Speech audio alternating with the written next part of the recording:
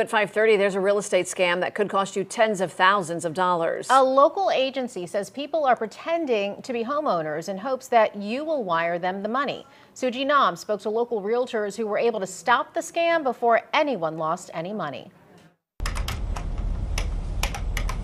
This is a dirt bag and a dirt scam. Jeff Lichtenstein of Ecofine Properties says his agent was approached by someone posing as a seller in Jupiter Farms. At the time, everything seemed fine. They agreed to list the land for sale, and soon buyers were interested in the property. But something started to feel off. Our agent started conversing with them and knew the number where the area code was coming from and started talking about something in that area.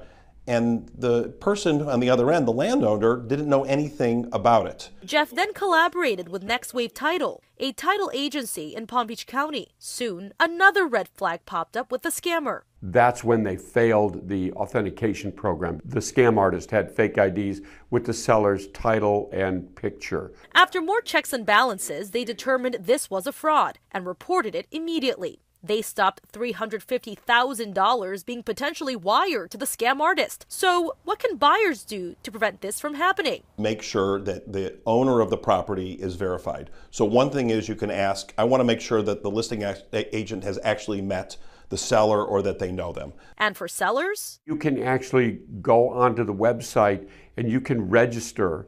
And anytime a deed or a document is recorded against your property, it notifies you automatically. In Palm Beach County, I'm Suji Nam for WPBF 25 News.